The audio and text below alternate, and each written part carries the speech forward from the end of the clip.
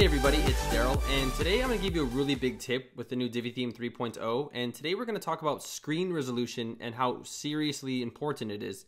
Now, a lot of web developers themselves actually tend to overlook screen resolution because they don't really think about it when they're making websites. Now, you see this website right here, it looks pretty good, right? Let's change it on a different resolution.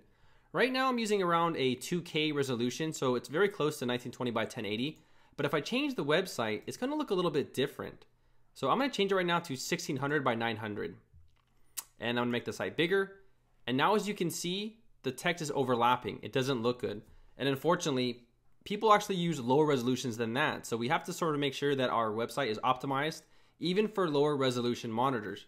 Now there's two ways you can do this. So this is a text module. You can change this to a header, or you can contact Elegant Themes and get a custom CSS for it if you don't want to change it. So let me give you an example of how we can fix this. So I'm going to go to my model setting, and right here I'm going to highlight this and change this to heading 1. I also have another tutorial about header text, how important it is, because even for mobile and tablet, it will it will optimize for it. So now you can see that it's optimized for this resolution, but I might want to make it lower than that because 70 pixels is probably better for something lower than 1600 resolution. And people out there still use, 800 by 600 resolution. In fact, on my Google Analytics right here, they actually told me that my website performs the worst on resolutions that are, let me give you the exact number, 320 by 568. Now, that is really bad.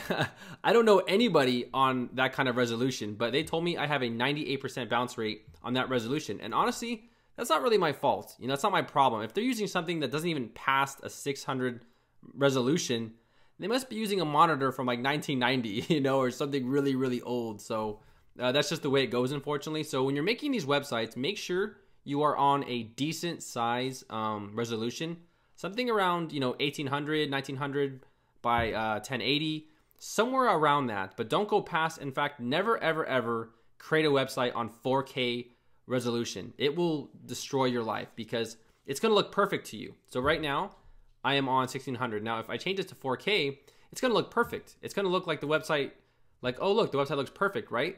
Unfortunately, somebody using an 800 by 600 resolution is going to see a different website. So you want to make sure that these are optimized by changing them to your header text.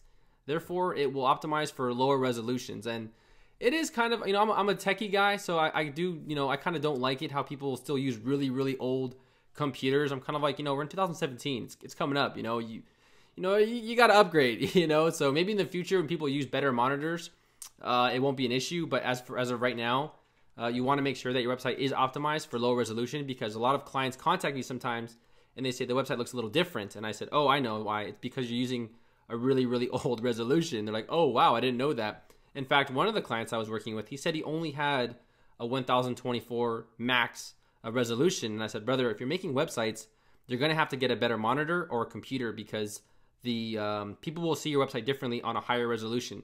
So that's all I wanted to tell you guys. Remember about resolution. It's very important. Your website will look different depending on what resolution you use. So make sure if you're using the text module to change it to header so it will be responsive. If you guys have any other questions, feel free to let me know in the comments section, and I will see you all later.